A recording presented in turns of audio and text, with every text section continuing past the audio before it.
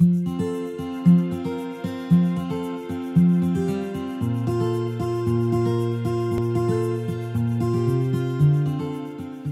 we have created an effective assessment process in line with the intended learning outcomes, after having chosen the most appropriate test to observe the student's performance, and after identifying criteria, indicators and scores, another important thing we should not ignore is feedback. That is what comes back to the students after the assessment.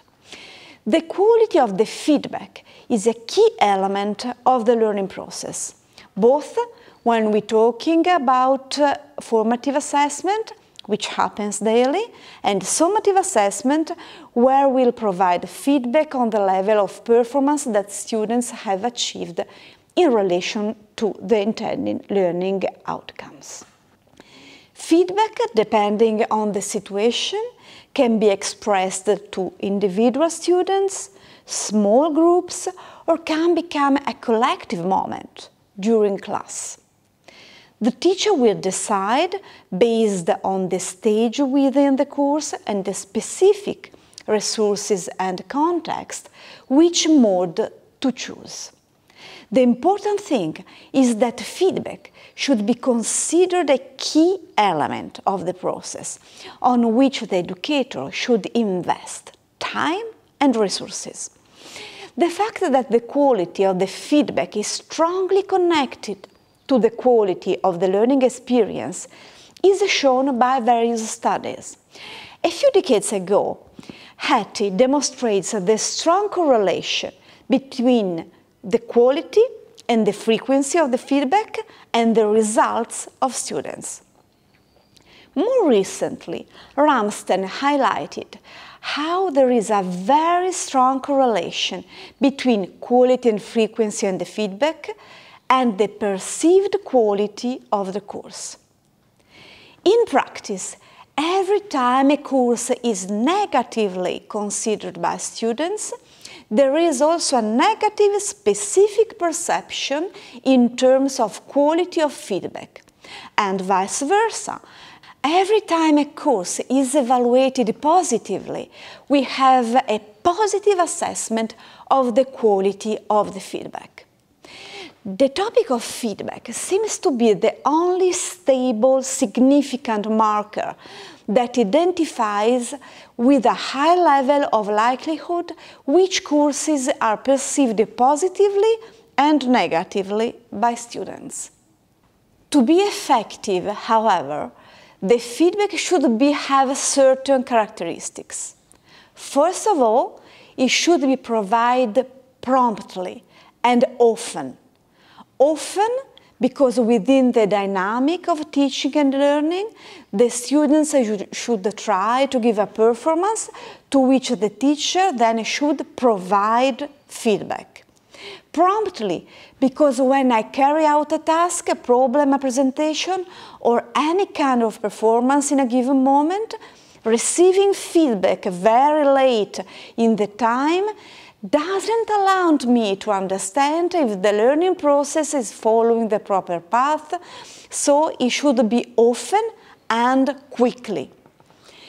It should also allow students to understand clearly at what level they position relatively to the intended performance. Am I actually at the highest intended level?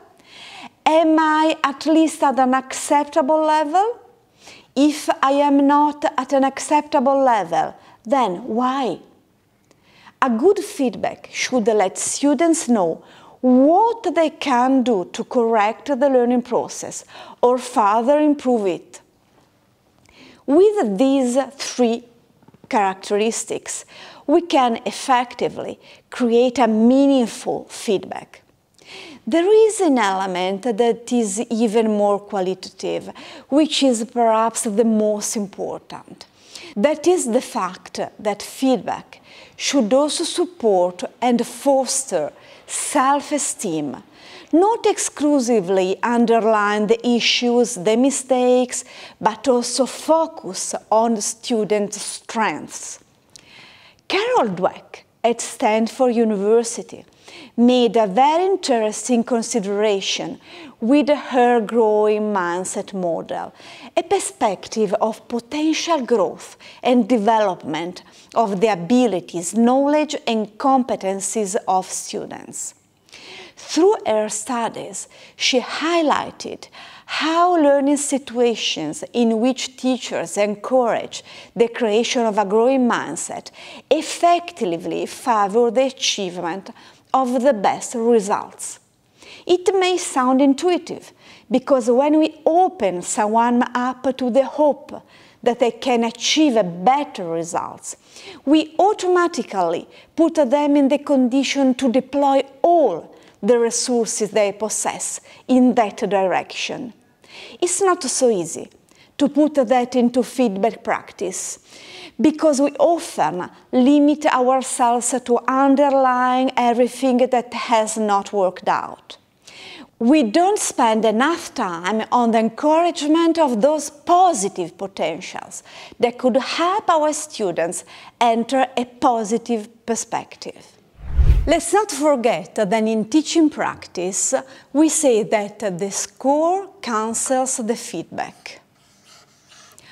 Often, when the students see a score, they don't think about the feedback anymore.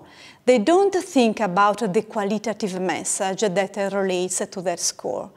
This is why it is particularly important to use feedback throughout the whole teaching and learning process, in particular when there is no score. Feedback can therefore become the main focus. It can become a key message to guide the progress of students.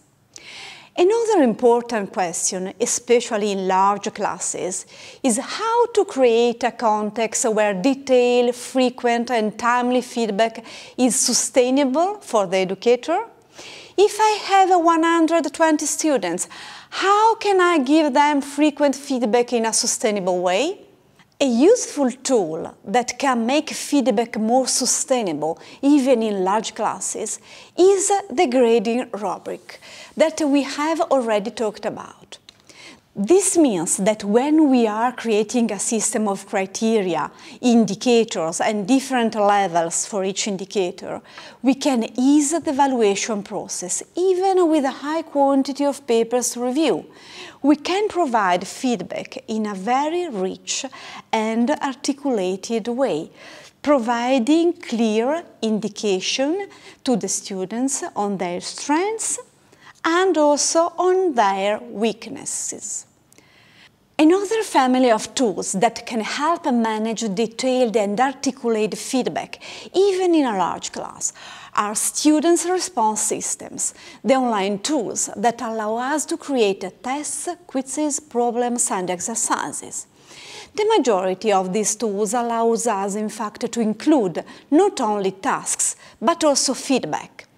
It corresponds both to the correct and the wrong answers. It can give indications on the content that needs to be reviewed, on exercises that need to be done, and on activities that need to be strengthened in order to respond in a more appropriate way to those specific requests.